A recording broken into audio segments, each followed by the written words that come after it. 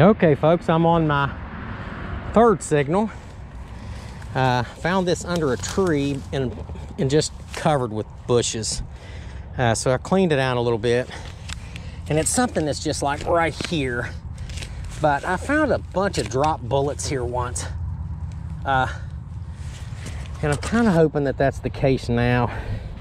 Of course, a buckle would be nice. I don't think my partner would appreciate it too much because he's not out here with me today. All right, there it is. There it is right there. And guess what it is? It's a shotgun shell. Okay.